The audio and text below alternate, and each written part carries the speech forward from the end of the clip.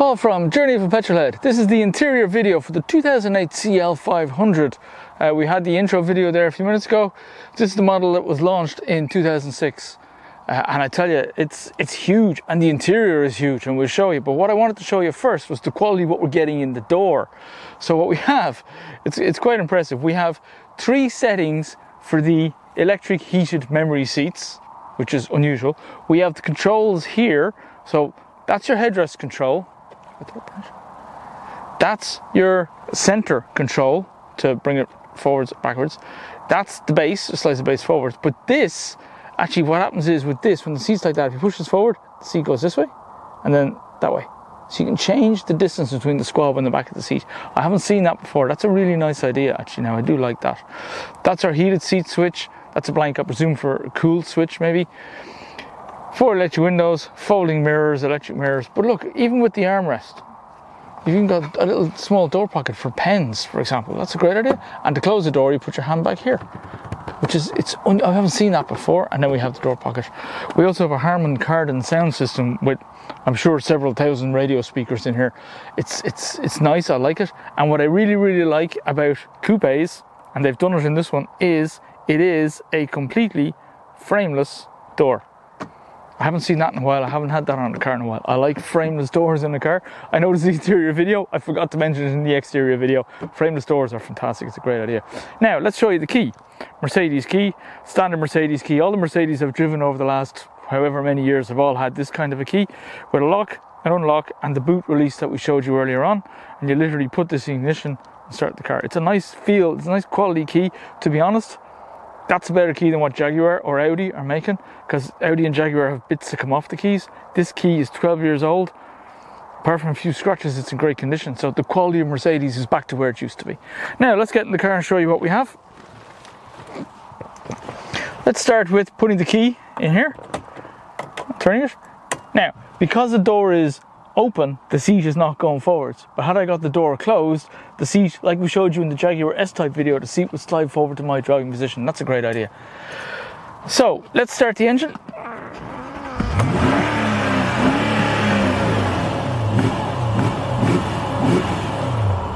I'm a sucker for a V8 engine, me. Come on in closer, camera girl, and we'll show you the interior. So, with the dashboard, I don't know what you can see there, guys, but we have a central speedo and rev counter, and we also have our gear display is here because there's our gear shift, right? It's on a stalk like they do in America. We have a P, an R, an N, and a D, which is kind of cool. So the P, you push the button, and R is up, and N and D is down. We have the standard controls from Mercedes. So these are our phone controls on this switch. This button here with the 4 hours and the OK, what that controls is in here on the screen. So if you see trip and navi and audio, I don't know if you can see it on the video, but there's little writing just along here, and that goes through the systems and it shows it to you in the big speedo. So if I flip that, for example, to navigation, it shows me that I'm currently facing west. If I flip it again, it shows me I'm listening to RTE Radio 1, which I'm not sure fact I haven't, so don't worry about it. Okay, which is a nice idea. Now you'll also notice I have it set to S for sport mode. We'll show you the control for that button now in a moment, but that's where it shows you what mode the car is actually in. Okay, then we have the standard Mercedes stocks. So we've showed you the gear shift stock. This one up here, the Mercedes have a stock here that gives you cruise control and the speed limiter, right? So it is simply cruise control, you pull and you pull, and then you up and down for cruise, and then limit, what you do is you push it in and that sets your limit, and you push it again to turn it off. So that stock always confused me every time I borrowed a Mercedes, but I get the idea. And you have one final stock, the master stock down here. Mercedes do the lights and the wipers on the one stock they always have. So what we'll do is we'll just show you that real quick. There's the lights and the wipers down there. Turn for wipers, okay? Push for lights, indicators. Standard enough control, but a lot of people look for wipers on one stock and lights on the other, and in Mercedes you don't get lights on one and wipers on the other. It never happens.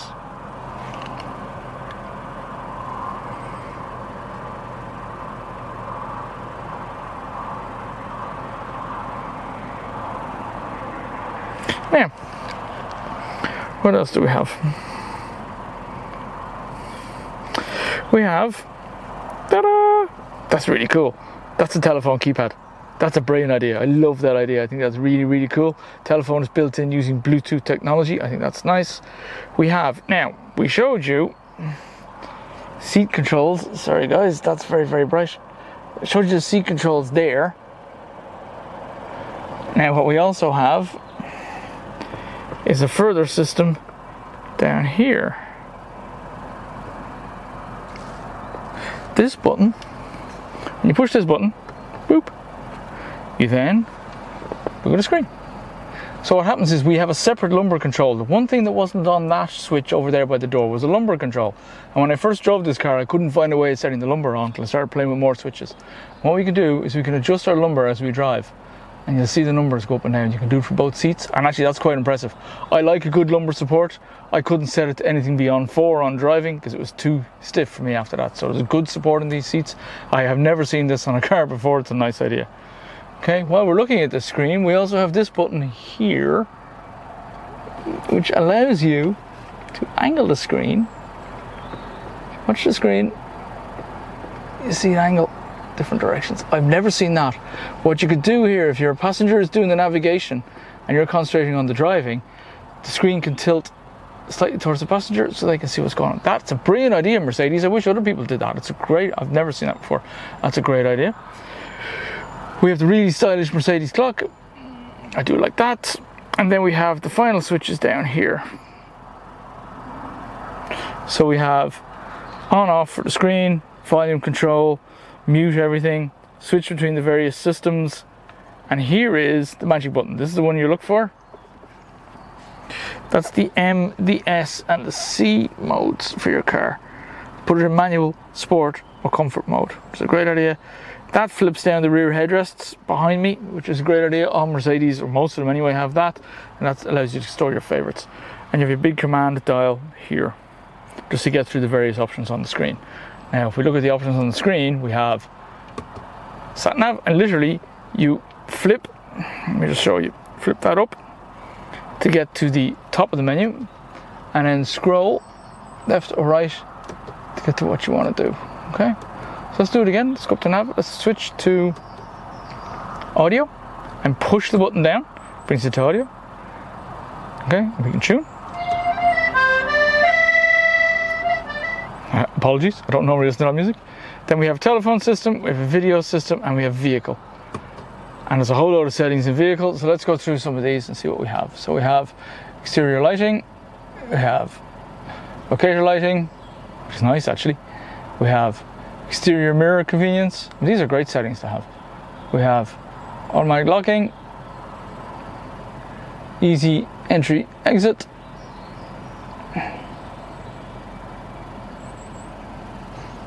interior sensor, rear alarm, ambient light settings, interior lighting delay switch,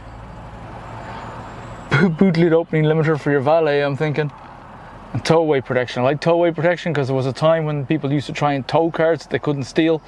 You can't do it in this one. And that's your list. What else do we have inside? We have sunroof. Yeah, please, I think sunroofs are great. We have an auto dimming mirror, which in 2008 was pretty cool, with various light controls and sensors. And if you take a look at the passenger side, we have the same control for the seats on the passenger side as we had on the driver's side, and the same level of detailing, which is nice. We have quite a large glove box.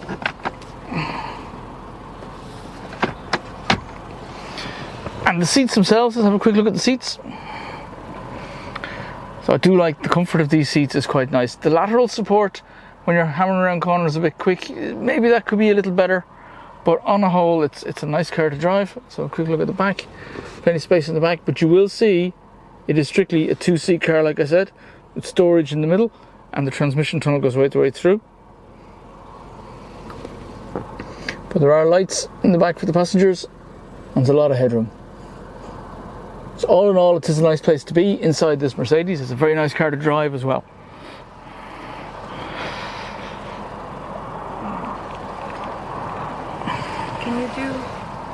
Can you cut it, and then you can cut it in later, show the screen for video and phone, because I'd be interested in seeing that if I were what the screens actually look like, and audio. So that's just the phone. And the vents, and then put down the back window and I'll do a shot of the back from outside. Okay. And the clock. Did the clock? And you did this? Yeah, not yet.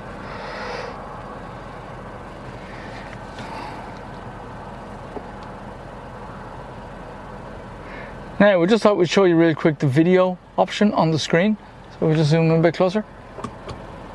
And there's your options. You have video, DVD, you have an auxiliary input, and you have video off. Okay, that's standard enough. So you should be able to play DVDs. I don't know if they'll play while you're on the move. I severely doubt it, but I don't know the answer to that. Then we have the telephone settings, but there's no telephone paired here, so this isn't going to do a whole hell of a lot. But don't forget that if we want to use the telephone to dial anything, that's what this is for. Okay. Now, the one other thing we haven't actually shown you as of yet is the light switch. So as you can see, even in 2008, she had automatic lights. I have it set to automatic lights at the moment. It also has the parking lights, as you'll see, and we've had this before, where if you put that into parking mode, then with the indicator light, or indicator stalk, if I flip it down, the left light is on, and if I flip it up, the right light is on only while the car is parked. It's to stop people driving into you on a dark road. Okay. Now the final thing to say, I like a lot of air blowing on me when I'm driving, and we've had this before, and the ventilation in this car is very good. There's a lot of it. It's also nicely presented. So all in all, this is quite a nice place to be. My final comment, there is no huge paddles on the shift. There are 2 buttons behind the wheel for manual mode, for changing gear, but again, paddles mounted on the wheel. You gotta wonder about paddles mounted on the wheel. You see the buttons back here, there's one, and the other one's over the other side. And that's for changing gears. You hammer along, which is they actually fall very nicely. I do like it, and in fact, if you're turning the wheel and you have your hand where it should be, that would work quite well. Yeah. Okay, and the final comment as we get out of the car. The rear windows drop completely, which is nice. And again, they're frameless, so it's nice. There's even a reasonable amount of space to get you in. And if you notice, the seat will go forward automatically to let you in. It's quite well thought out, this little car.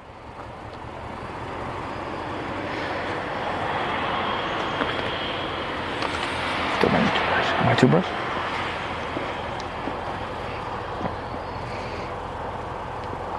Okay, so that's the interior review of the 2008 CL500, and I have to say I'm really, really impressed. This Mercedes interior is back to how Mercedes used to do it many, many years ago. The quality is great. This car is 12 years old. It's not a mark anywhere. Everything just works. The finish, the detailing, the level of comfort, the thought out that went into this. Whatever engineer sat down and went, I'm going to make this nice and comfortable for people, 180,000 quid he'd want to. He did it very, very well. It's a nice place to be. It's got a lot of toys, and everything works. 12 years later, not a squeak or a rattle out of anything. This is the way cars should be built, and it's a shame they aren't still. Okay, so join us in the next video where we're going to take this behemoth on a test drive. We tested it in sport mode, I think, because I drove it in comfort mode. It was nice, but that's not how I would drive it normally. So I would test it in the mode I would drive it in normally, which is sport mode. I'm looking forward to that. 400 horsepower and 530 newton meters of torque. That's going to be fun. So tune into the next video, guys. We'll take this on a test drive. And as always, like and subscribe, and we bring you loads more videos.